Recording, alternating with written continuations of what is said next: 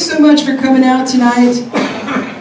We want you to know what Measure J really is compared to all of the nonsense you're getting in the mail about what it's not, really. I think I'm going to call this the lie repeated 1,000 times campaign on CalAm's part, because that's really what they're doing. It's the same lie over and over again, the same 5 lies. My name is Melody Crislock, and our director, George Riley, and I will be your presenters tonight. I'm interested in a show of hands. How many people are familiar with public water now, have been to a presentation? So there's quite a few of you that haven't. Okay, so, and let me ask you to hold your questions till the end. We'll leave plenty of time. It's a small group tonight, so we'll have plenty of time to answer everybody's questions. Am I loud enough for everyone? Good? Up? Yeah. I don't have control of the volume. All I can do is get closer. Okay, closer? Much better. All right, will do. So Public Water Now is a local nonprofit organization with about 3,500 supporters. We're just citizens like the rest of you. I got involved because my water bill was reaching $600 a month about 5 or 6 years ago, and I was going crazy trying to figure out what is happening here. So it's been a long effort for a lot of volunteers in Public Water Now. We've always been about promoting affordable, sustainable water. We've done about 50 public educational forums over the last 4 years, and we put Measure O on the ballot 4 years ago. And we lost by 6 points when CalAm put up $2.5 million against us. So we're up against the same kind of thing now, but we have a considerable headway this time.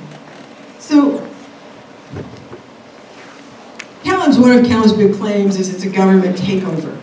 And I think that is really disingenuous. I mean, this is a public buyout at fair market value. It's got nothing to do with government seizure or anything like that. And they also have had fun saying, oh, if this passes, you have no choice. Well, I don't know what choice you have when you open your CalAm bill. I certainly don't feel like I have any choice except to write that check every month for hundreds of dollars. So what we're looking for is a choice. They've also been trying to say that if this passes, you're writing the local agency, the Monterey Peninsula Water Management District, a blank check. That is absolutely not true. And then one of their big ones, I love this one. This one is really, this is one of the serious lies, that no government takeover in the last 20 years in California has resulted in lower costs.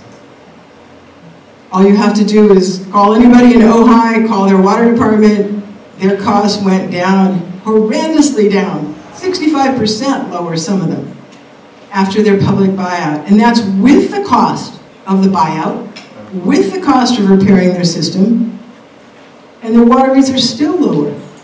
So CalAm is just, you know, saying anything these days, but one of the real reasons that they can say this, that there's no government agency, so there's only been 5 public buyouts of water in California in the last 20 years. Anybody have an idea why that is? Everybody else owns their water. Because 83% of California already publicly owns their water. We're in this tiny little group still that is having a private water purveyor charge us profits on our water. So Measure J, what it is it requires, passing Measure J will require the Water Management District, an already existing agency that you've elected. You have a representative on a board of 7 members, and you can contact them. You may not know who they are yet, but you will shortly, because now they'll become a lot more important once CalAm is out of control of things. So what happens is Measure J passes, the Water Management District is then required by law to do a feasibility study. This feasibility study will cost about $500,000, and it is paid for by the Water Management District out of their reserves. It's not going to cost us anything. It's already money that's been paid into their accounts. So once that happens, and in fact, right before that happens, what they're going to do is they have said that because some people have complained about, well, what does feasible mean? And I mean, feasible means we can afford to do it. So, but they are going to hold public hearings as soon as Measure J passes and bring the public in, ask you what you think is feasible. How should they define feasible before they move forward with the feasibility study? So once that happens, and they have some criteria for what is feasible, like are we going to say, well, we can't raise our rates at all for 5 years, or we have to lower our rates, or we can raise them by 5% over 5 years, or whatever. The community really has to give input on this and decide what is feasible. So once that happens, then they take that feasibility criteria and they move forward with hiring expert specialist consultants in different areas that will compile this feasibility study. And then that will show us, that will give us the real cost, real estimate, a real solid estimate of just how much CalAm is likely to cost. So CalAm says they're worth $1.04 billion. Nobody that knows anything about the numbers, the way this works, believes that. It is pie in the sky, as one of their recent flyers was talking about. They used a company by the name of MR Valuations, and I'll tell you more about MR Valuations in a minute. But I wanted to say something about this Felton promised residents a $2 million buyout. That never happened. That's another lie. We're quite familiar with the people in Felton. They've talked to us a lot, they've helped us, they've given us a lot of background. $2 million was the cost that CalAm paid for their system 4 years before the buyout, not what Felton asked. And 4 years later, their opening bid, CalAm said, we want $46 million. So it went from $46 million to then when they ended up getting into an appraisal situation that was more realistic, it dropped to what CalAm wanted was $25.6 million, and it ended up selling to Felton for $13 million, a third of what CalAm originally asked for, which it seems to be a pretty typical pattern, because we looked at a number of other public water buyouts, and you can see that like Ojai started at $120 million and ends up selling for $34 million. Carlisle and Missoula asked for $200 million and sold for, the court ordered it sold for $88 million. So the MR Valuations, back to them. Missoula used, Carlisle owned Missoula's system. Carlisle used MR Valuations to get that $200 million valuation that then the court said, no, 88, that's what you can have. So when you see that $1 billion claim, take it with a lot of salt. But the way that they're using this, see, they start with this $1.04 billion, then they back it up, and then they start doing their math on this false claim, and that's how they come to the conclusion that your water bills will go up under public ownership, because they start with a false figure. So this is the game that they're playing right now. And water companies have what's called a base rate, or a rate base, sorry, I was reversing. It's a rate base, and it's what they make their guaranteed revenue on from the California Public Utilities Commission. It's not an elusive number, it's their value as far as what they get to charge. They make their money on their equity plus, their rate base is their equity plus their debt. So that's where they get to a guaranteed profit from the state government. So their rate base is $125 million right now.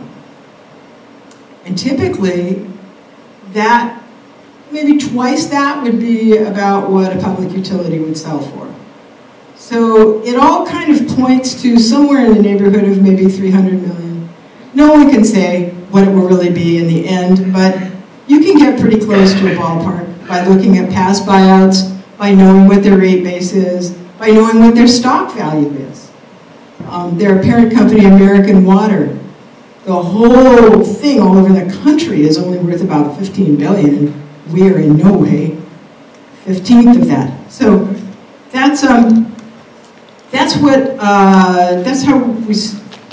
where we get all this outrageous cost. So I want to turn it over to our director, George Riley, for a few minutes. He's got some more for you. Thank you. It's nice seeing a crowd and our favorite subject, Cal-Am and water and the cost all the way around.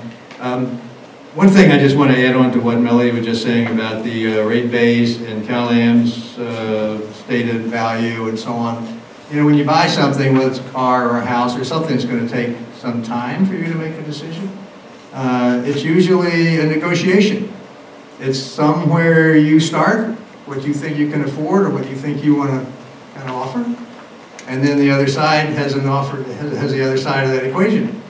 So somewhere in the middle is probably a real number that both parties could agree to if both parties want to agree to it. So it's a negotiation. So when Cal-Am says they give you, the side says public agencies don't understand utility value, and therefore they put the low number in saying public agencies are stupid. That's the low end of the offer side, and even Cal-Am exaggerates what the low side is, like they did in Felton. But Cal-Am never tells you their side of the equation. So when we look it up and find out the other side of the equation, there's a range. Cal-Am has a value they feel it's a fair value. The public agencies feel like it's a much lower value, and that's a negotiation. So it's not exact science at all. And if you've ever bought a home or ever bought an expensive car, you know that somewhere in there you may agree, you may not agree. But that's what the feasibility study will. It'll identify the highs, it'll identify the lows, it'll identify the issues in between. And if it seems like it's affordable or it can be affordable to the community or workable, then that's the end of the feasibility study. It's to get to a number. That's the purpose of the feasibility study. But let me just go back to pick up where I'm supposed to pick up. Cal-Am's mailers want you to forget a lot of things. And they want to put other things in your brain so that that's what you think about. Like $1 billion, you can't afford it, therefore give up. Or vote no because it's a waste. But you look at all the flyers that you're getting. I mean, if you want to spend time with all that stuff, it's just storyland. They make a statement that they claim we make, and then they shoot it down and say vote no. But they make up the statements. The $1 billion, for example, is a recent number that they've put out. But if you read your voter guide, that number says 700 million. So Cal-Am's own argument for the no side has two numbers in it. And the most recent one is $1 million, which is supposed to scare you, and 700 million, which is supposed to be scary too. But it's a feasibility study in order to understand what those numbers are and what's behind them. So, Cal-Am wants you to forget. They have the most expensive water in the United States. And we didn't do that study, somebody else did. Food and Water Watch. They did a national survey with a common background and a common criteria, and we have the most expensive water in the country. Why wouldn't everybody be interested in looking at why is that? Or if it's exactly true or not. If you don't trust the agency and so on, then get the real information. But it's the only bona fide public research nationwide on the cost of water. There's no other study out there like this. And Cal-Am doesn't cite another study to argue with us. So if somebody else says it and they did a real study and they say we're the most expensive water in the country, everybody ought to be up in arms, I think. And the facts are backed up. It's a highly footnoted document that Food and Water Watch did. So I've forgotten my system here. Fast one. Just fast one. Just That one, okay. Go to the next one. So what you have here in blue, this is the national survey that was done by Food and Water Watch. 500 different water companies were in that study, including us. But the blue is the average cost. On the far left, the blue is the national average, and the orange is the national average of private water. Substantial difference. The next two bars in California, the blue bar, again, public ownership, and the private company still higher. That's the point. That was the point of the survey. What's the difference in the public cost and the corporate cost of water? That was the nature of the study. And these are the numbers that the study generated in California and nationally. And then us. This last column is us. It's the cost of our water. This is why we're pushing as hard as we are for J, pushing as hard as we are for a feasibility study, pushing as hard as we can on getting all the facts on where can we afford to buy Cal-Am, and if we can the rates change? And all that's tied into the study. We're not the authorities on this. But these facts just yell at us. And they should yell at you. This one? Cal-Am wants you to forget their failures. Now they're on the hook for water. They're supposed to be on the hook for creating a water supply. They're supposed to be on the hook for just planning ahead. So what they did is they tell us to conserve, we conserve, and then they go through the back door. So we paid $64 million for water we didn't ask for, they didn't deliver, we didn't use, but it's a money deal. It's not a water deal, it's a money deal.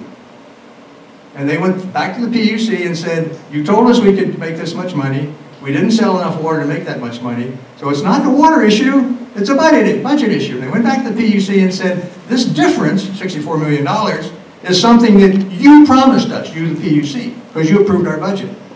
Well, PUC says yes, and so that's what happened. We didn't use the water. Cal-Am told us not to use the water. And then they go and have this avenue back through the PUC, which we didn't know about at the time until they started having this big process. And then we started even getting more upset. But they've also gone down several paths to develop a new water supply. 3 times, and all 3 have failed. They tried a Carmel River dam, a different dam. This was after the vote to turn down a dam. So then Cal-Am said, well, we can do better than that. So they came back with another dam proposal. Doesn't sound exactly right, but it also does sound right. Anyway, that one failed. They had a pilot project up in Moss Landing for desal. That failed. The regional desal project with Marina and the county as partners. That failed. And they sent us the bill for the expenses that they incurred in order to pursue those projects. But they all failed. Now, usually a corporation who, the at-risk capital is what stockholders are all about. They're putting money in, they expect to have it at risk in some fashion based on whatever the market dynamics are and the profit side of it. And so, they're protected, their risk capital is protected by the PUC. So when they failed, stockholders paid nothing. We paid for their failures, not the stockholders. They tore down the San Clemente Dam. It's still on their website where it says they spent $49 million. The real number is over $150 million. They're just not telling you the truth. In terms of how they treat the environment, or how they treat the water supply, or how they treat the very product that they're dealing with in order to serve us as their customers, they've overdrafted the Carmel River. The order from the state was directed to Cal-Am, not to the water district, not to ratepayers, not to the cities, but to Cal-Am. You have failed in your management of the Carmel River water source. You have failed. Cal-Am wants you to forget that. They overdrafted. After Carmel River, they moved to the Seaside Basin, which is an aquifer. There's a basin there.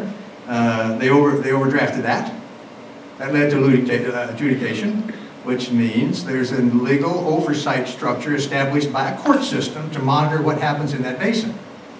Now, we back up, the Carmel River overdraft has a state oversight structure built in with the cease and desist order. So Cal-Am not only just overdrafted and moved somewhere, they overdrafted, were caught by the state, ordered by the state, and monitored by the state to correct for that problem.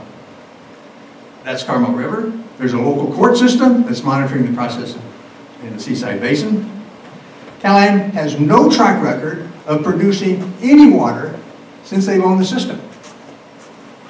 They've owned it for 52 years. Their current desal is more flawed than you can imagine. And that's just not a judgment question with us. There are all sorts of parties to the process at the PUC. Said there's a lower cost alternative, and it doesn't have to be desal. And there were debates about this, the demand side, which means what we demand, what we want, how much water we want. There was a process developed which the PUC asked for to find an alternative to Cal-Am's desal. So the public agencies got involved, got together, proposed an alternative to the PUC. The PUC said no, we're not interested. We're only interested in desal. They approved the desal recently, about a month ago. That project has no water rights. That project is taking Marina's groundwater. Now look at the pattern here. They were in the Carmel River, overdrafted, had to move somewhere, move to Seaside Basin. Overdrafted, now they're moving north again, farther north. Now they're up in Marina's watershed. They're in the district where there is a water district already existing with service responsibilities and a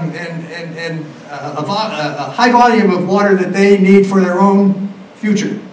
But Cal-Am got the permission from the state to go ahead and stick their straw in Marina's groundwater. They have no water rights, and now they're in their third place, the third location where they want to go. They don't want to forget about that. Our water rates have already doubled. And then we get accused sometimes that we don't have a water supply solution, public water now. We're a bunch of citizens. We're not engineers and financiers and bond counsel and anything to gain from anything that would happen with a water supply. That's not our business. Our business is we looking at public ownership as an option. And all we want is the facts to look at that option. If the facts show that it's a feasible alternative to public ownership, it's a feasible alternative to Cal-Am's corporate ownership, then that's what we want to know. We want to know the facts. And then we can have a discussion. And in terms of desal, we do think there's going to be desal in the future. And you should think that too. Question is when, and how large, and then how much it's going to cost, and who's going to pay for it. We think there's a regional solution out there. There was one just about 10 years ago, and Cal-Am pulled the plug on it. That's one of the failures, we say. But there are other places around that need water. I mean, Marina needs water, Fort Ord needs water, Paro needs water, even up as far as SoCal and Santa Cruz needs water. We on the peninsula need water. There's a regional potential here. And we do support that look.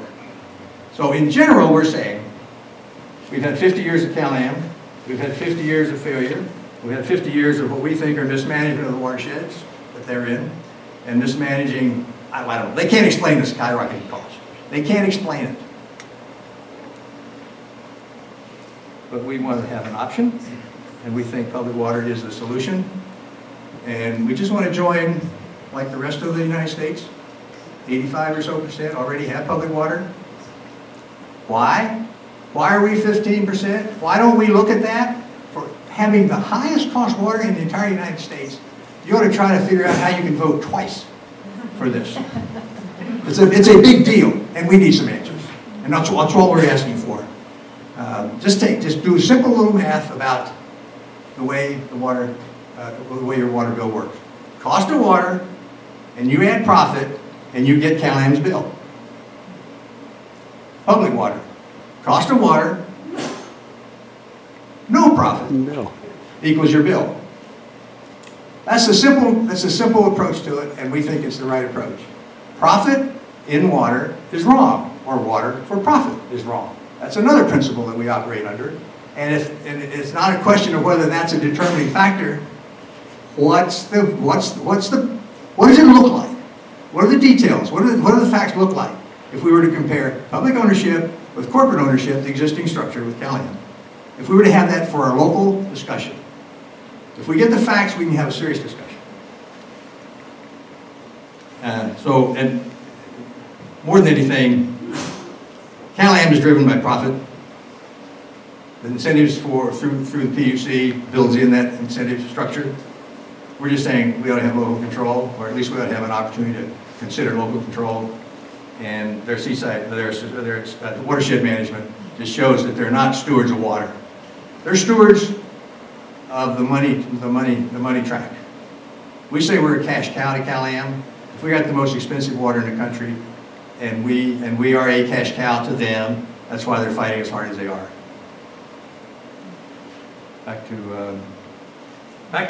Melody.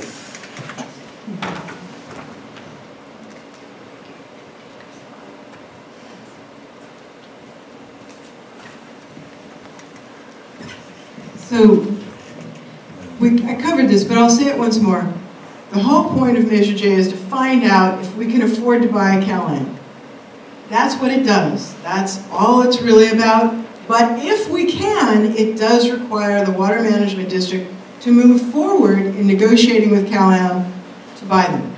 If it's feasible, then they're required to pursue a buyout. That negotiation, we don't know how that would end. No one can say. But if it looks like it's feasible in the first place, and Caliam says, no, we're not budging from our billion-dollar figure, then it goes to an eminent domain case, where a judge and a jury will decide what the fair price is. So this is how Measure J would work. And we mentioned already that the feasibility study is required by law. The Water Management District has to do it within 9 months. So who is the Water Management District? Does everybody know who the Water Management District is? Or do you know who your representative is on that 7-person board? Come on, let me see. How many people know? Okay, so they're still kind of a ghost in the machine here, even though they were created in 1978. And they've been doing a lot of good things for us, quietly, humbly. Well, Caliam keeps sending us millions of dollars in flyers telling us what great things they're doing. So, the Water Management District is absolutely transparent, accessible, answerable to voters. But the really main, important, amazing thing is that in 25 years, they've developed 7,000 acre-feet of the water that we use now. Caliam has developed nothing. Just promises. Remember that ad about the desal on the horizon? You know, like 4 years ago when they were trying to defeat Measure O? That was, I think that must have been a mirage, because it never manifested. It's still on the horizon. So, that 7,000 acre-feet is, you know, right now, this whole community only uses 9,900 acre-feet of water a year. So when you look at the 7,000 compared to what we use, that is an incredible amount of water that they have developed for our use. So if I were going to trust somebody with a water supply issue, I think it would be them, not Caliam, personally. So the process, I think I covered this already.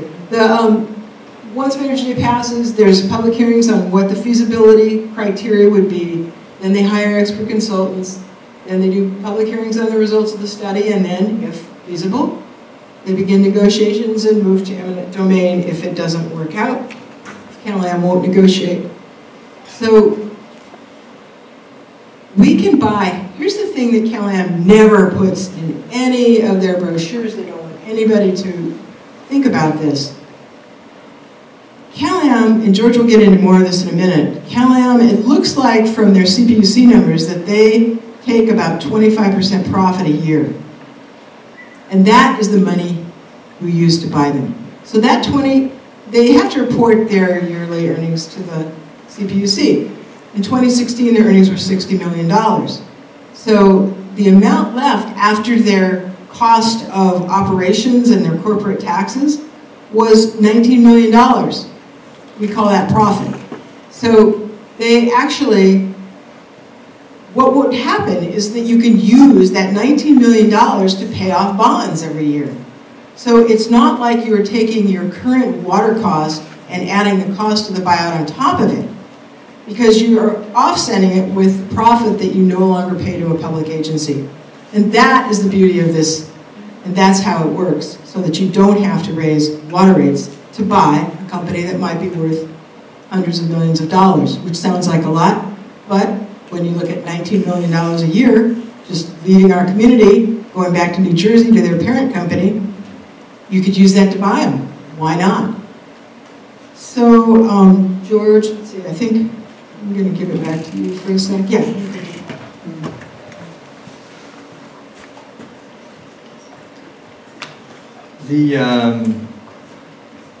This pie chart, Cal-Am doesn't like it, and they've told us so, but we're just using their numbers. We just put it in a pie chart. That's all we did. They're required to file annually with PUC their cost report for a year.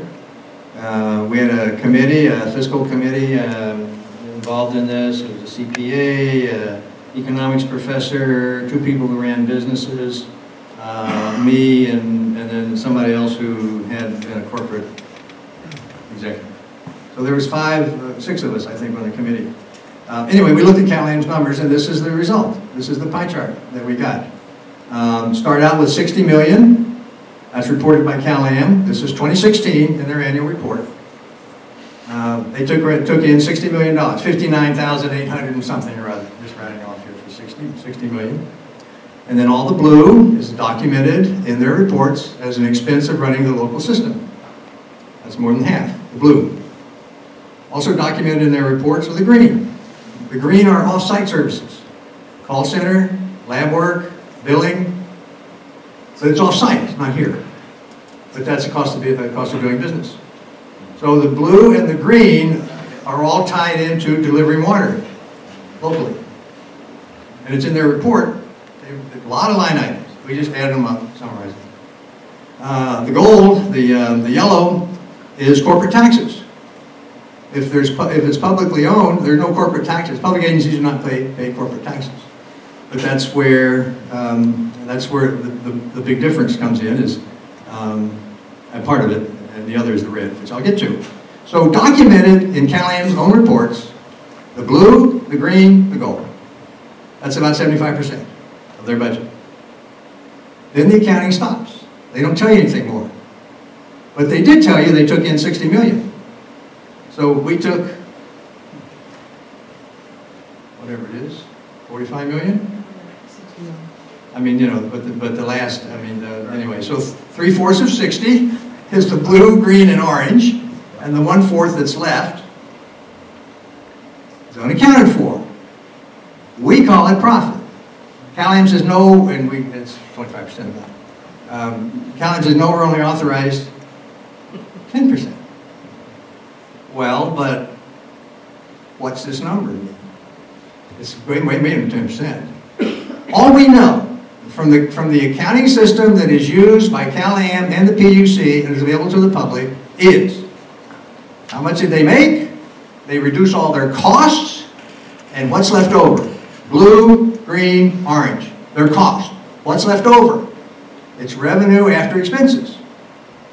It's not always called profit. It's sometimes just called revenue after expenses. But it's a real number because Cal-Am gave it to the PUC and we got it. So now going back to what Melody was saying. If there's a buyout and there's a need to finance a bond, which there would be, the money for the bond would come from the red and the orange because they're not on your bill anymore. They would be removed. But the money is still collected in your bill. So using the same money that you're collecting now could be used to buy the system or pay off the bonds. And my analogy is renting a house versus buying a house. You need a place to stay, you're going to pay something, and you get a return. I mean, you get a service, you get a place to stay, and you pay so much for rent. That rent goes to the landlord. You don't see it anymore. They do whatever they want to with it. In our case, what we pay to Cal-Am, most of it leaves the community. But it's still like an absentee landlord. And you're still paying rent in order to get that water. If you owned it, like you own a house, you're still going to have to pay a bond. You're going to have to pay it out of your current budget. But you begin to acquire ownership at that point. And the issue is you don't pay both. You don't continue to pay rent while you're buying your house. There may be a transition bridge loan or whatever it might be necessary in the transition. But in the long term, you don't pay both. You pay one or you pay the other in exchange for a place to stay, live, a house or a rental. That's the nature of what we're trying to explain here tonight and prior. And also I want to tell you that green is exported from our community. Yellow obviously is. The red obviously is. So almost 50 cents, about 45 cents of every dollar that's collected by Cal-Am leaves our community. Gone. But if we owned it, we think we can bring the green activity back into town. It's done somewhere else. It has to be done anyway.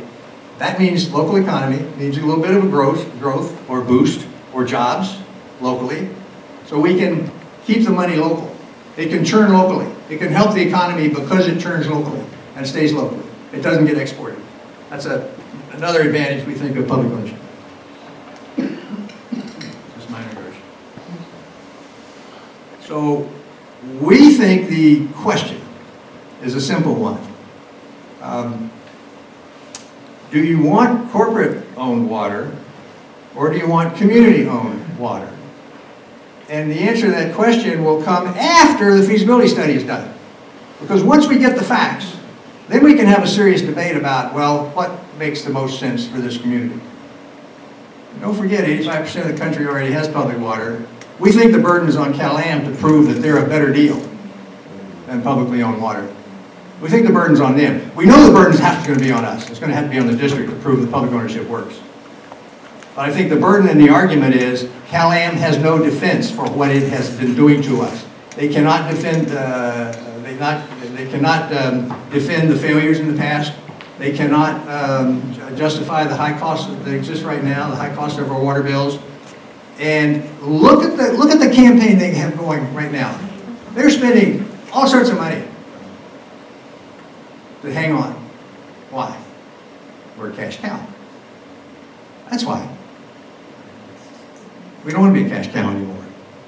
And it's been private ownership. The water system in this area has been under private ownership from the very beginning.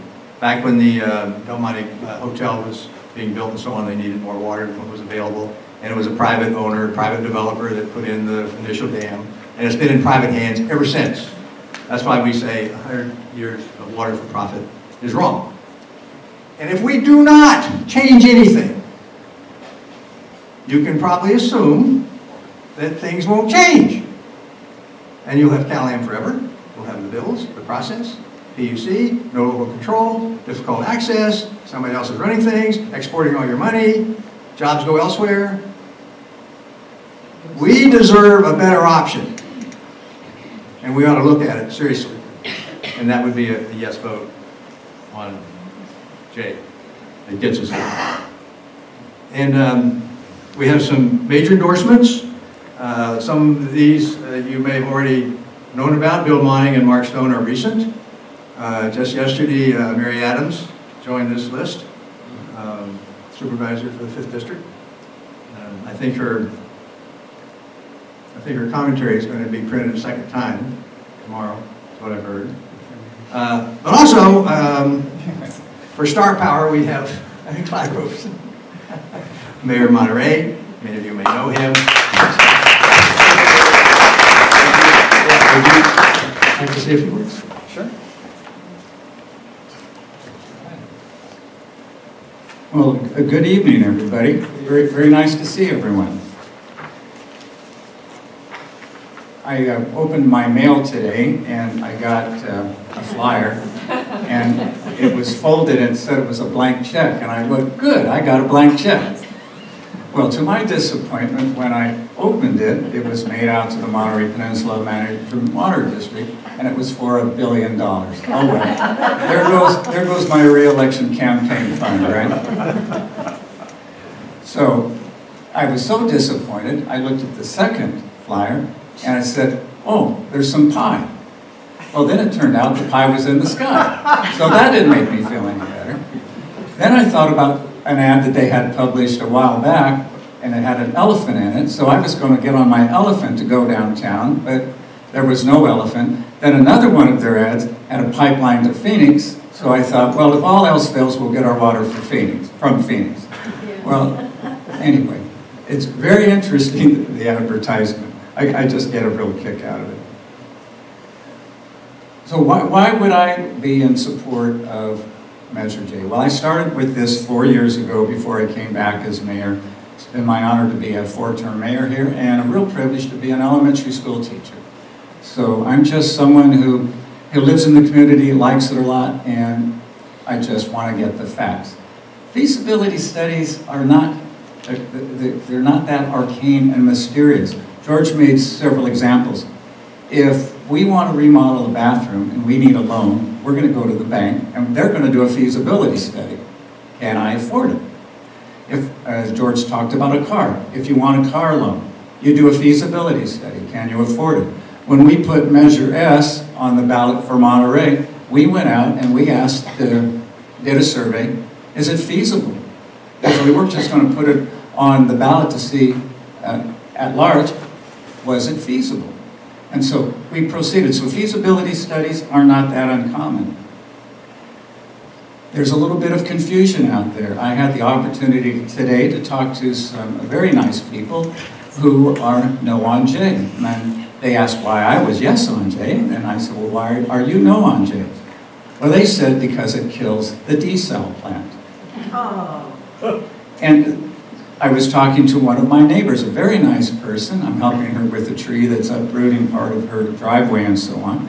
And she asked me about Measure J, and she said, well, doesn't it kill the desal plant? So I explained, no, it does not. And as George pointed out, a regional desal plant would really be the ideal way to go. So we have that misunderstanding. The feasibility study. Then she said, well, doesn't Measure J make the district by Cal-Am? I said, no, it does not. It's a feasibility study. Oh, what does that mean? You get the facts, and if it makes sense, you buy it. And as you know, I've been active in this. Get the facts, get the facts, get the facts. I think as a teacher, and all of you in your professions, you wanted to get the facts about things before you take the plunge. Oh, there's a good one. I wonder how Cal-Am missed that one. Don't take the plunge. Deep dive. Deep dive. Come on, get the puns going, folks. I'm in deep water here. Come on, help me out. And so I was talking, no, it doesn't. Well, then my acquaintances who are no on J, and highly respectful people, well, how do we know if it's feasible? Because the water management district, they might just say it's feasible. And I said, well, you know where we really ought to put our effort? I strongly believe it's going to pass. 4 years ago, it was about 50% in Monterey, 50% in Pacific Grove, 50% in Carmel, overwhelmingly defeated Measure O in Seaside and the unincorporated county, as my memory goes. What if we had done that study 4 years ago? This conversation would be totally different. We would know, are we going to buy it? Or are we not? So I said to my friends, join us in the feasibility study. What do they say? Money down the drain? It's money down the drain? And by the way, my wife saw that ad and she said, no on what? I don't quite understand what no is. And I said, well, that's a J trap. She didn't see it. And they're paying these people $2 million. And they don't even know what it's for. But anyway, and also a big, shiny public relations firm, but that's okay. So again, talking to my friend said, all right, you're really sure that this isn't feasible. You think it's worth $1 billion. Well, hold the water management district's feet to the fire, or to the water. That was a bad one. And make sure they do it correctly. I've been in the city, I was originally elected to the city council way back in 1981, and I've taken breaks and so on. But I've seen the Waters Management District go from pro-growth, air italics, anti-growth, pro-growth, anti-growth, but they have been very much professional, and I think they have a credibility that they did not have in the past. So for me, it just simply gets down to, it's a feasibility study. Is it feasible? Yes, it is. No, it isn't. And as pointed out, let's say the Monterey Management District says it's feasible, they go ahead. Well, and if Cal-Am fights it, then it's going to go to a judge and jury, and they're going to say, well, I know what your feasibility study says, but you know what? It's not feasible because we think it's worth this. And they're also going to say it has to be in the public interest. So there's another safeguard. So I think it's something, the momentum is growing. 4 years ago, I was kind of alone as a public official in support of this. And as you can see, there are, a lot of people are saying, let's get the facts, let's do the study. The momentum has really built up. And I think probably the most difficult thing for people to grasp is we're using much less water and our bill continues to increase. I think Cal-Am owes us an explanation why that's true. And they think they have one. And that's fine too, because there's no good guys and bad guys here. We're simply looking at an issue. So that's why I say, let's do the feasibility study, let's get the facts. It's really that simple.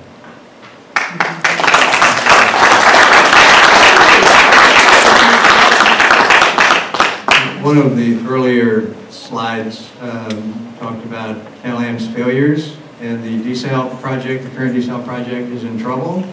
Well, as of Friday, Monday, 2 lawsuits were filed against the PUC decision and the desal project, all because of what they claim are flawed EIR analyses.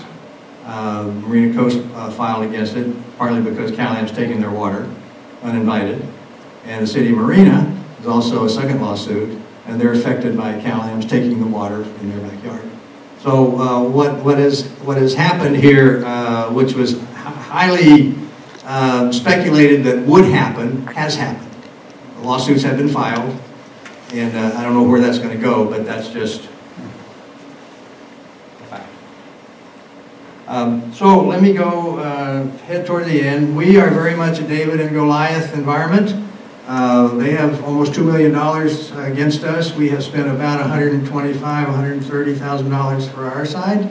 So a lot of money, And these things cost money. I was talking to a CSUMB class the other day, and I said, I can't predict this, but instead of going to work for a water company, why don't you go to work for an ad firm? This is fun stuff. I mean, granted, it's directed to us. This has got to be fun. Creative people, language, presentations, graphics, color, you know, getting your attention. This is fun. This is fun stuff for an advertising firm. We just have to deal with it. So we're still looking for volunteers. We're in the home stretch. We're still looking for donations, and we still feel like we're doing well. We are in the home stretch. We think we're ahead, but you know, you never know until you count the votes. But we want to finish strong. We want to finish strong. So to the extent that you can, in any position to help us, there are ways you can do it. Take a yard sign, help us with a donation, but also from the volunteer side. You know, this is a volunteer army. Is what we've got going here. The amount of money that we have compared to their side of it really is a David and Goliath thing. We need to try to outsmart them, outwork them, out-volunteer them mainly, because that's where our strength is. That's where you come in. And to the extent that we have volunteers in the street and volunteers on the phone, it helps make that person-to-person, one-to-one contact. Cal-Am has a lot of people in the street too. They've paid young people and so on. If they ever come to your door, engage them in a conversation. At least try to. But you'll find out, oh, I don't know about that. Oh, I don't know about that. Oh, I don't know. They don't know what they're talking about. Our volunteers know a lot. And that one-to-one contact and the enthusiasm that you have, if you're a yes, I mean, or no, it doesn't matter. The enthusiasm counts. It matters. The people they're sending door to door, there's just no enthusiasm. There's no nothing. It's just a hollow here. Hey, take this piece of paper. But we have real believers on our side. We have real believers. Many of you are that kind. I know I'm that kind. I know Billy's that kind. We just think there's so much potential that should be discussed as a policy issue for this area and as a utility service in this area. Should there be local control or not? Should you have access to all the information because it's down the street, or you want to go to San Francisco? If there's going to be a rate discussion, you want to be able to talk to the very people going to make that decision. You don't do that up. You have to go to San Francisco to do that. Local control means something. Local watersheds mean something. Ruining a watershed means something. We know who's been doing that. And paying an affordable bill, too, for your water. And not feeling like you're a cash cow. You may feel like a cash cow anyway down the road. That may not be the issue. But right now we know with the highest cost water in the entire United States, something is wrong with this picture and something is wrong with this community if we don't challenge that.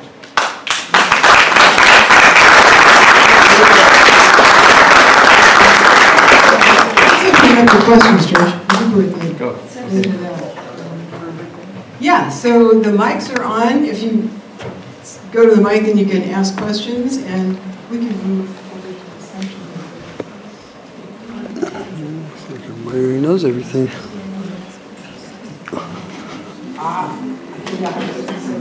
So the lights are here now, so you don't have to see behind. I'm still weird hiding behind the podium. So questions, go ahead. Oops, that's not on. Turn it on. There's a little switch that goes up with a red light.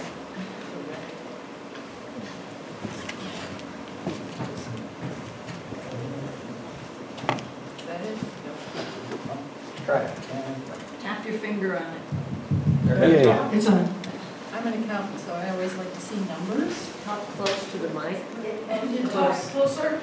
I said, I'm an accountant, so I always like to see numbers. And I haven't really seen any numbers about what you think this might cost to buy out in terms of what an average water user's bill might go up for the cost of buying these assets. That's really what the feasibility study will do. Because we can't really, we don't have the resources to do that kind of analysis. We've given a pretty good estimate that we can do, that it shouldn't go up. It should stay, you know, it'll either stay level or it might drop, but that, we can't know that until we actually have a figure of what Caroline is going to cost to buy it. Well, you haven't even got an estimate based on Well, let's do, let me, 300 well, million. let me add a few things. And Melody mentioned this. The rate base is a number that is recorded within CalAm and with the PUC, and it represents a value of CalAm's assets. It's their prior investments, less depreciation, and that's a number. And that number is in all of the documents about rates that they set rates. They start with that number. The annual reports kind of go around to make sure that number is clear. And that's $125 million. That number is in their reports. And what we're saying that we've learned from experience and what we've done with our own research, or what we hear from Missoula, with Ojai, with Felton, with Monterey, all four of those successfully bought the corporate ownership of their water. The settlement numbers is in the neighborhood of twice the rate base. So that's a $250 million number.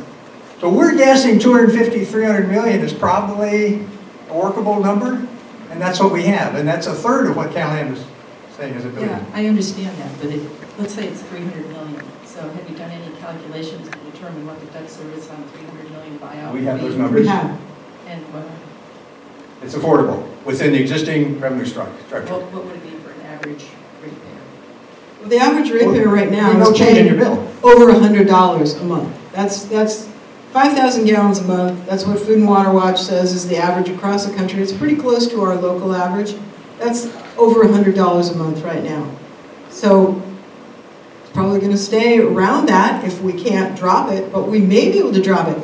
If you look at Ojai, okay, so they just did this, and they're in California, and they are, you know, about, what, half our size? And they were able to buy it, do the repairs they need to do, and really drop their water costs, which is what we would hope for. But that's what the feasibility study will show us. That's my other question. I've read the measure very carefully, and I see nothing in there that says anything about a feasibility study. I do see something there that no, says... no. I see It's something all there about that says- feasibility. I'm sorry, if you read the measure, it says, A the water plan. district will prepare a plan. Plan, that's the feasibility study. That's what it says. That is the feasibility study. Just different words. I interpret it differently, but that's just me. Well, and several places it says in there, if feasible. I mean, that's the whole basis of the facts, is getting the facts to determine what are the next steps. That's what I'm looking for right now. Well, and we won't know until the feasibility study is done. We can only do so much. All right. And we feel like the current water bills that you have are represented in this pie chart right now. We don't think that will go, whatever your current bills are, we expect that to continue, if not drop. We can't promise a drop. And even maybe the district, even after feasibility study, we don't know what they'll say. But hopefully it will lead to some reduction, but we don't know, we can't promise that. That's not our skill set. But here's the thing that what always happens. Here's what you can promise, is that with Cal-Am, your rates are going to continue to go like this. They always have, they always will. Felton, 2008, their water bills were $70 a month. Cal-Am asked for a 74% increase. That's where they went, whoa, no way are we doing this. Their water bills now, 10 years later, have gone up 39%. Cal-Am wanted 74% right then and there. Our water bills, over 10 years, 170% increase. So with public ownership, what you get is a very slow cost of increase kind of rise, unless you've got some major issue, that happens, like you got to repair the whole system or something. But with private water, you get this very steep increase. So over time, yes, over time, you're going to save a lot of money. We don't know how much we'll save the first year or the first 5 years, but over time, you do save a lot of money, and that's pretty much proven by everyone that's done it. So I don't know why we would be any different. And the last little thing I want to say is that if you're buying a house and you finally burn a mortgage, your cost for your house goes way down. Right. And so that's the same thing here. In the long range, whatever the bond issue is, when that's over with, you own the system outright, and the cost of that system drops immensely. So it's a legacy issue too. If it does take us 30 years to finance it, I'm saying, let's say we succeed and we go ahead and everything happens and it's 30 years from now. I'm not going to be here to enjoy it. This is a long-term, generational, intergenerational issue. And you should appreciate that, and understand that. But it's not going to happen within 2 or 3 or 4 years. Maybe 5 or 6, and then it's the bond you pay off. But in the long run, this the bar chart tells a story. Public agencies in general cost less than a corporate provider. And those are established systems. We're not there yet. Hopefully it will be, and then we'll be on that scale. So there is a question, she's been waiting over there. Go ahead. I wanted to thank you for demystifying the whole process, and a couple of things came to mind. One is, I see this, it's great that some high-profile politicians and elected officials have signed on, and I'd like to thank the mayor of Monterey for being here tonight. Where is everybody else? My friends were kind enough to invite me to hear the mayor of Missoula. So that was my first event. I came, and it was very enlightening, and I took a sign and I went home and I talked to my family, and we're all, yes on Jay. So I don't understand why the mayor of Monterey was like the only one 4 years ago, or one of the very few. The mayor of Missoula, I guess he was a really strong leader. He felt that very strongly that the public should own the water, and he got behind that and pulled it off. So I'm curious why more of our community leaders are not behind this.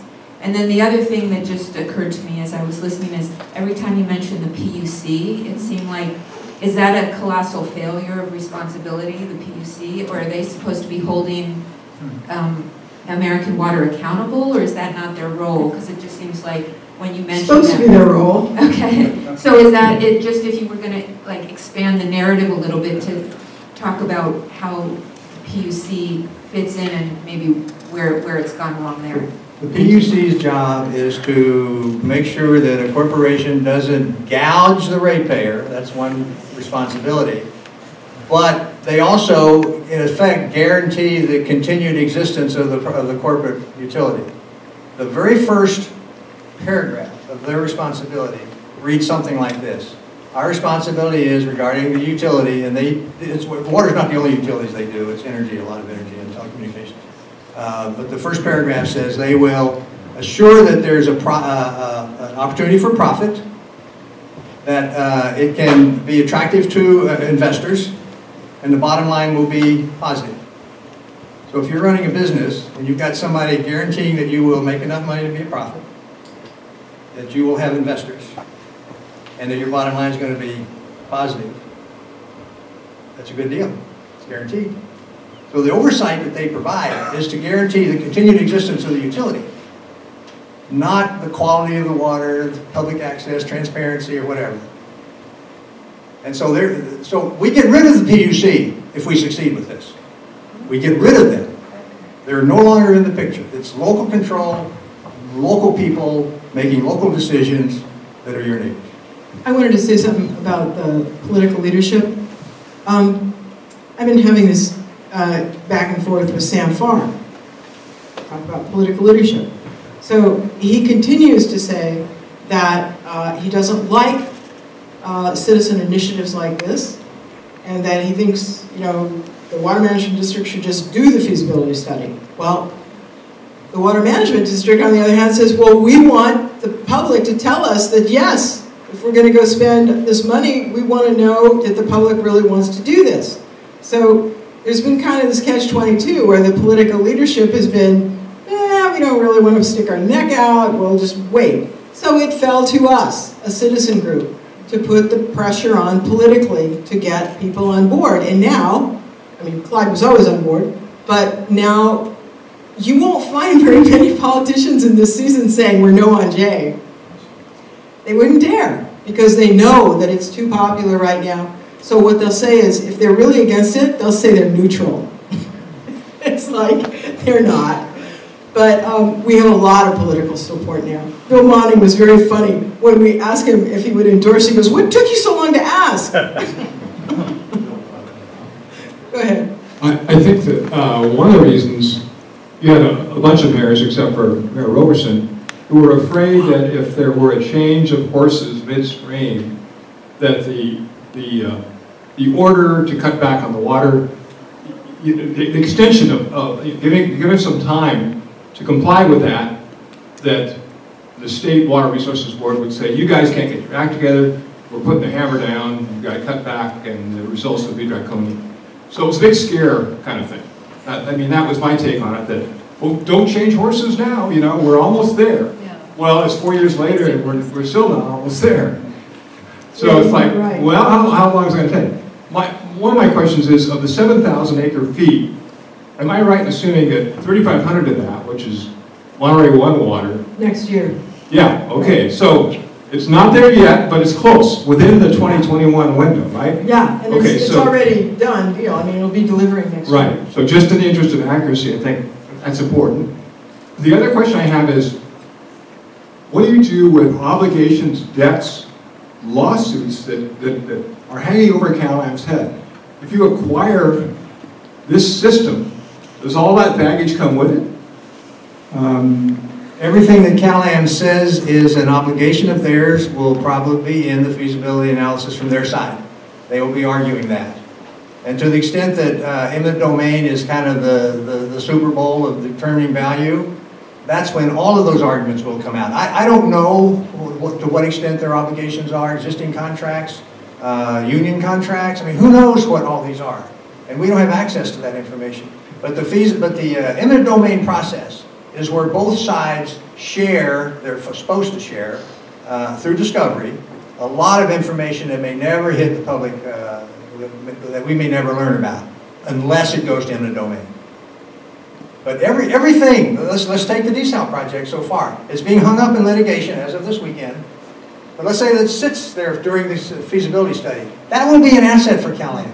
They have made an investment, they paid for it, it's partly there, it's not completed, but it's partly there. It'll be an asset that'll be in Cal-Am's argument for what you owe us. If you're going to buy this, you buy a half project or a third or whatever it is. That will be all discussed in the eminent domain procedure if it goes that far. If it doesn't go that far, it's probably because the parties are finding a way to agree without going to court. And again, they'll have to discuss all these things because it has to be, it's got to be global. So it's got to include the whole picture for Cal-Am. You know, talking about the desal, because there was something else I wanted to say about this conversation I was having with Sam Farr. He continues to say that public water now is against growth, that we're trying to stop the desal plant. We have no way of stopping that desal plant, and neither do you. Nobody can stop that desal plant except the California Public Utilities Commission or the Coastal Commission. We have no say, no choice in whatever Cal-Am does. So this is a ridiculous argument that anyone would say that public water now is trying to stop the desal plant. There's no way. I mean, unfortunately, Cal-Am hasn't been very wise in what they've done to create this project, because if they were going to take water with no water rights and count on that, and then end up being sued by Marina, you know, that's on them. We didn't do that. Anyway, who was first? Go ahead. I'm definitely for this. I've noticed that Cal-Am, they've got a bunch of catchy slogans, and they've spent all this money on advertising, and I think it is, some people who don't know about the issue, I think it's sticking in their heads. I had to tell a colleague at work today about it and explain that it wasn't just buying it, it was actually doing a feasibility study. So I think it's really important that we get the message out there and the information out there, and I've seen you guys have been running Facebook ads and stuff like that, but I think that's really important that we continue to do that. On Nextdoor, that's a really good tool as well. And so I would just ask that, like, if I want to share something on Nextdoor from Public Water Now, is there information I can take from your website and share on there just to get the word out there? Because I think coming down the stretch, it's really important. Any link on the website, you can just copy it and put it right on Nextdoor. Okay, thank you. Sure, thank you. Thank you. We need everybody to really help, because we don't have $1.87 million to reach 60,000 voters. It's really up to those of you that are hearing this and getting it to help spread the message. Go ahead. I'm unclear as to why the feasibility study could not be carried out. Well, why do we have to vote for a feasibility study? Why can we not just carry it out? You have to ask the Water Management District why they didn't do it in all these years. California is unique in the states to have what's called a recall and a referendum and initiative. There are 3 places where citizens can act in their interest in order to make a change in their government. And so recall means you could recall a candidate that you don't like. Referendum is that if there's a law you don't like, you can rescind it. An initiative is if you think there ought to be a law or an action, you can start it. So California is very interesting to have 3 ways that the citizens have a way to influence their government outside of the election process, outside of the standard election process. What we've done, and this is in response to what Sam Farr has said too, he doesn't like the initiative process. It's a law, it's available to the public. In California, it's used a lot. Maybe it's abused somewhat. We don't feel like we're abusing it, we're using it. The district has had the authority, since they were formed, since 1978, the district has the authority to do exactly what we're asking them to do. Well, that's my question. And they haven't chose to do it. Why? I don't know, you find a reason. What we found is, over 40 years, whatever, they haven't done it. We're asking them to do it. We're asking them to do it. Yep. Thank you. And that's available to us. And if we didn't ask them, how much longer would we wait for them to act? Another 40 years? I don't know. Yeah. The initiative is available, and it's an asset in California, and it's really an asset to the voting public that they have these channels available to them. What's the big issue with that, or has been public interest? Yeah, both having demonstrated public interest. Yeah, this is a good point. There are two factors to the feasibility study. It's got to be in the public interest, and it's got to be financially feasible. And both of those questions will be addressed in the feasibility study. Is it in the public interest? Is it affordable? Go ahead. I'm going to sound very stupid, but what is the difference between the Monterey Peninsula Water Management District and is it the same as the group you're saying has not ever asked for a feasibility study? Yes, it is the same. The Water Management District, since 1978, had the ability to do the feasibility study and to buy CalAm. They have that authority. And that's why somebody like And they George have would not be good to done be it. on that. Right? Say that again? And that's why somebody like George would be good to have on Yes. that committee. All right. George is running for one of the seats on the water. Right. So I just came from the Carmel Mayor's discussion group, and Dave Potter, who I've heard is not for yes on J. Dave Potter is no on J. Say no more there. But anyway, but his comment in the meeting when he was asked about it was, I guess, that same thing you're saying Sam Farr was saying, that he doesn't approve of what you called, I can't remember what he said, but initiative process? Right. It's a citizens initiative. And he said it's not democratic. So I would like you to explain why that is probably... I don't know. The two of them have been talking. You can tell. By the way, they both But agree. you know, on I this. used to vote for Sam Farr always, and I used to vote for Dave Potter when he was running for supervisor. But now I'm getting a little upset because I don't understand what this point of the initiative process being so bad and it's not democratic. That's his line. That was his main line. So you just should know that. We've all made mistakes. Right enough. Well, Dave Potter sat on the Water Management District Board for about 20 years. So that, the person that asked, why did they never do it? That would be a good question for Dave Potter, who now says, oh, I'll force them to do it if they won't, if the initiative fails. And it's like, really? Now? Why not back when you were a member of that board? Because now he just is on it. Could I ask the lady the question? Go ahead. The meeting today. You said In the microphone. Yeah, sorry. Can you hear me okay? Yes. Okay. Now, you said that Potter said that he's going to vote no on J. Did anybody ask if he has received any money for his campaign from CalAm? No, they didn't ask. No, no one asked. Okay. What is his interest in it? Good question. Some people dislike, I just want to mention something about some points that were just brought up. Microphone. Some people dislike the initiative process because it has been hijacked recently by very wealthy people who can just afford to pay signature gatherers to go out and get something on the, get enough signatures to get terrible things on the ballot. There was one that was anti-gay a few years ago that I think the state attorney general just said, I'm not putting that on the ballot. So some people don't like the initiative process because of that. But I say, thank God we have the initiative process, because otherwise we wouldn't be able to do this. Now, another question is said, well, why haven't these people on the water management district done this? George said he didn't know, or maybe should ask them. George is too nice to tell you why. Luckily, I'm not. The majority of the people on the Water Management District Board right now are in CalAm's pocket.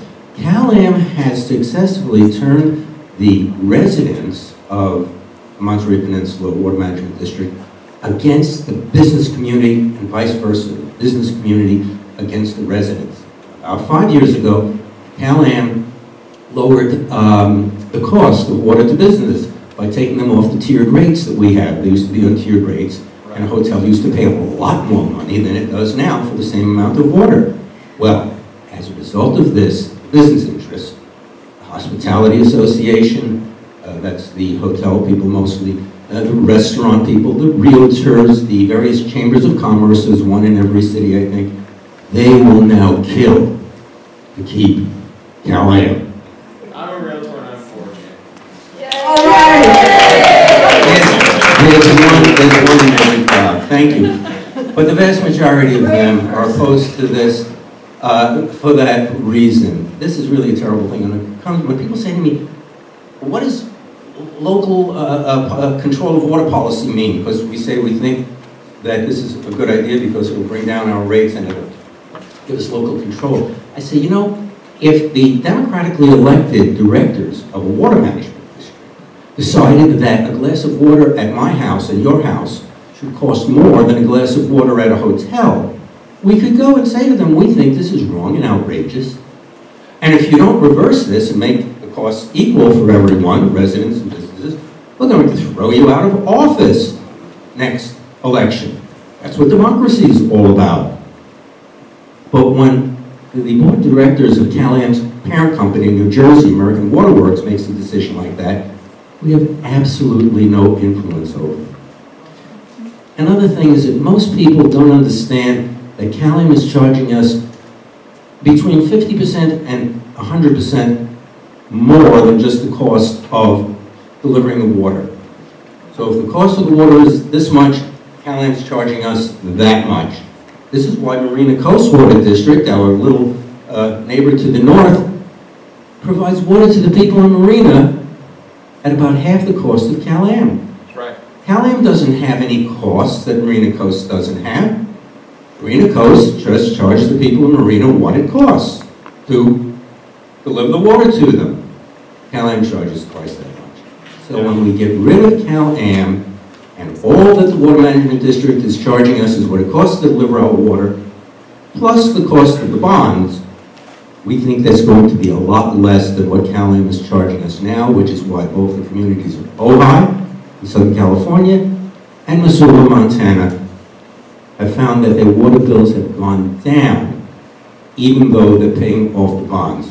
So please don't think that your water bill is going to be what it is now, plus the cost of the bonds. It's not.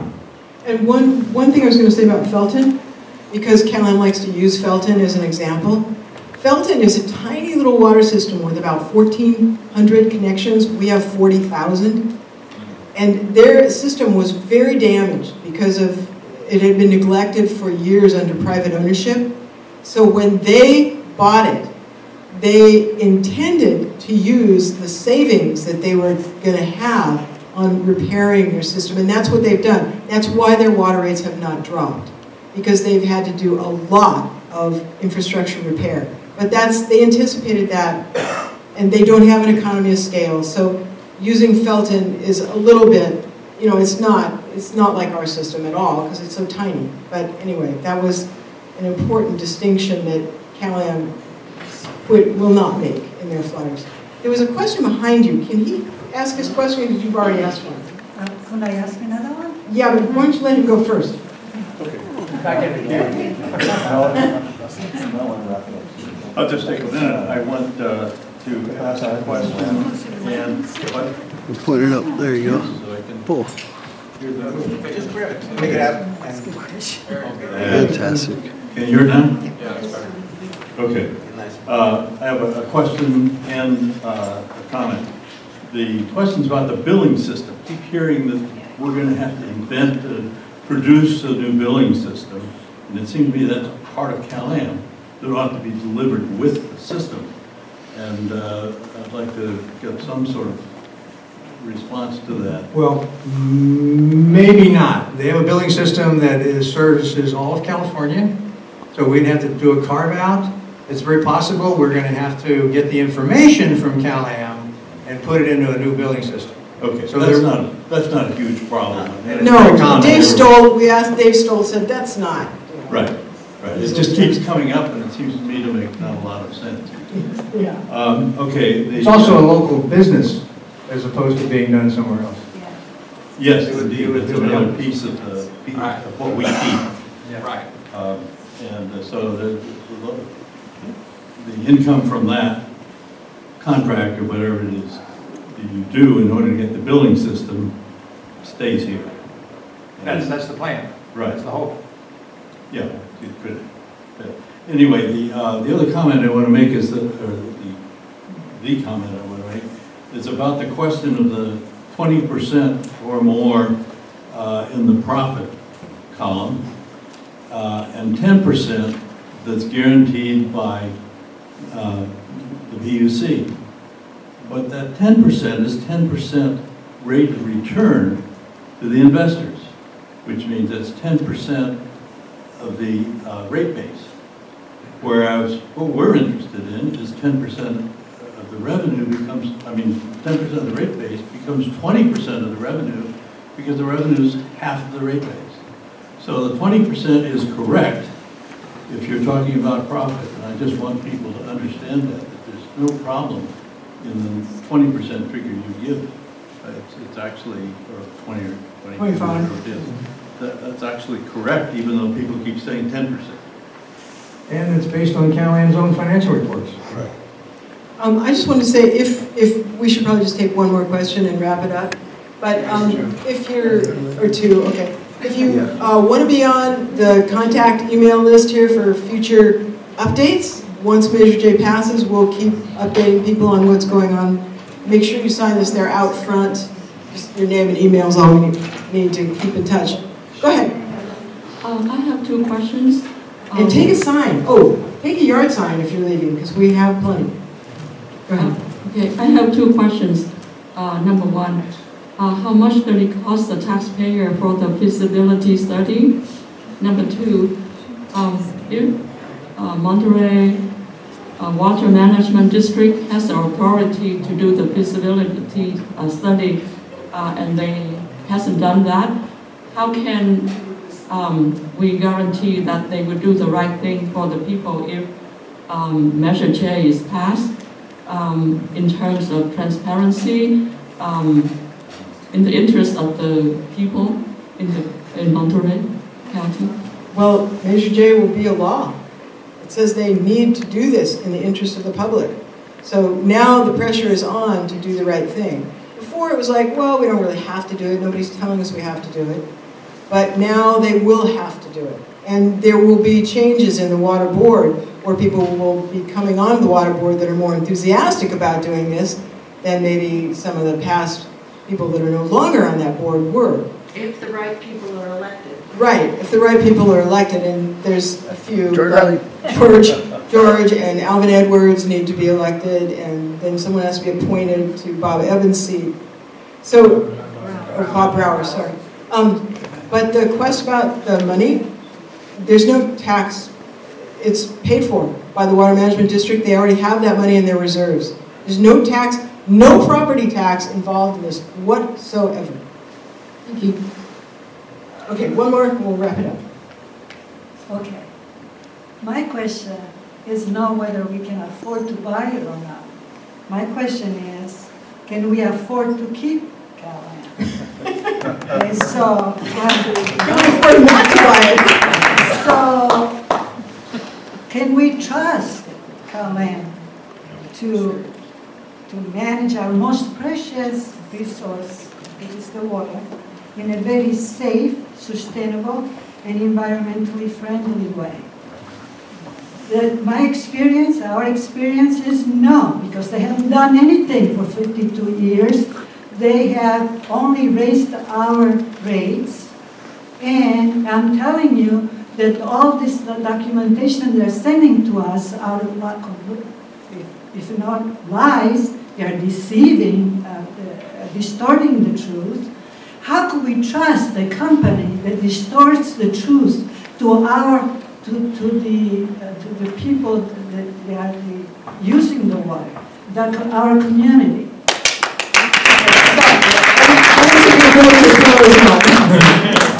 The other thing is, I wanted to give just a little experience that I have with a government, with the Irvine Branch Water District, which is a public water district. I lived in Irvine for 30 years, and that was beginning in the 1970s. Our monthly bill was always reasonable, less than $30 a month. And to best serve the water needs of the fast-growing city, which was the fastest-growing city, the agency was always very proactive in developing a variety of solutions to have an adequate supply of water at all times at a reasonable cost. And they were one of the first ones to implement a wastewater recycling program and an urban runoff treatment facility and purification of the water. So I'm saying the public water is the only way that is feasible. We'll stick around and we'll talk this privately, but That's my one wrap-up comment. I don't think anybody should fear that Cal-Am's going to sabotage the system or any of that stuff. They have You mean the water management? Well, sabotage anything. You said Cal-Am's going to sabotage. No, that's what I'm saying. You should not fear that Cal-Am is going to do anything, you know, to undermine the water system that they have, the delivery system. Whether you trust them or not, don't just listen to me. Just listen to me. They have an obligation to provide water. It's a requirement that they have the permit from the PUC to do that. It's got to meet safety standards. It'll have to be a smooth transition to public ownership if that's what we ultimately do. So why haven't they developed any new source of water? Well, that's... Okay, so how can you trust a company that doesn't not do what is necessary to provide the correct water? I'm not trying to say they're angels. All I'm trying to say is they have an obligation to provide water. If you feel like you're suspect of whatever they might do, don't be. This is a... Wait a minute. This is an issue about corporate ownership, not the people who run for Cal-Am, nor their obligation to the public. It's not a personnel issue, it's not a personality issue, it's not a people issue. It's a corporate issue, the structure is wrong, PUC plays too strong a role in managing what should be local control. That's the issue. It's not a personality issue or a personal issue. Could I just say one more thing, one other thing? I may want to respond and then this just goes on and on and on. But I will not respond. Why don't you guys do it privately?